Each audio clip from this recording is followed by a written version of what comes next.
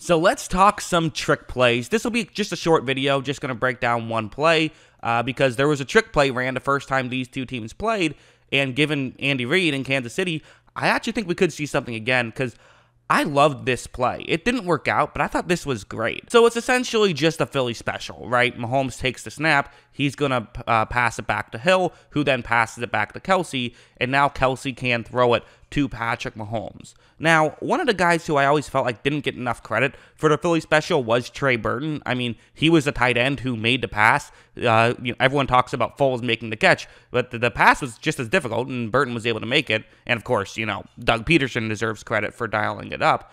But really, what I love about this particular way that Andy Reid is doing it is Mahomes is going to be in motion on this play, which is wild. You don't see a quarterback go in motion too often.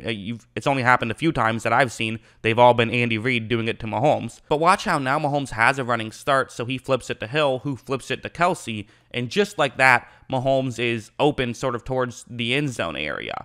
And one of the issues, and one of the reasons why I don't always love trick plays, I think they have to be done right, is you can put guys in positions to fail, right? Travis Kelce, he's not a quarterback, and Patrick Mahomes, he's not a wide receiver. So now they're in kind of opposite situations. But it's worth noting that, Mahomes is just this incredible athlete. I know he used to play basketball as well, and Travis Kelce used to play quarterback. So, while it's not necessarily what they're great at, they're not horrible at it either. And you look at when these plays have worked, oftentimes it is with a guy who, has played quarterback before. Trey Burton had played quarterback before. I know I've seen Landry do these plays. Jarvis Landry, he's played quarterback before, and he's a lefty, so that sort of adds, even an extra dynamic to it where guys aren't expecting people to be able to throw with their left hand. But as you see, this play doesn't work out. Carlton Davis charges on Kelce and ends up batting the ball down.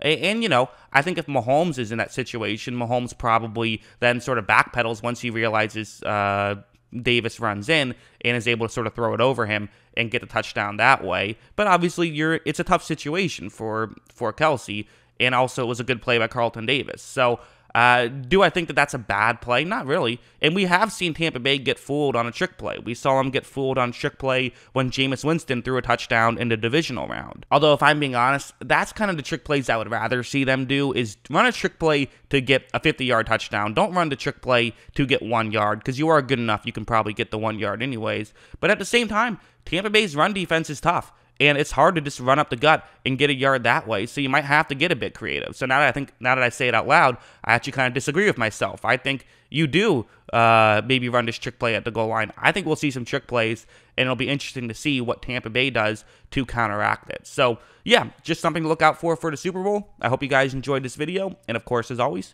thanks for watching.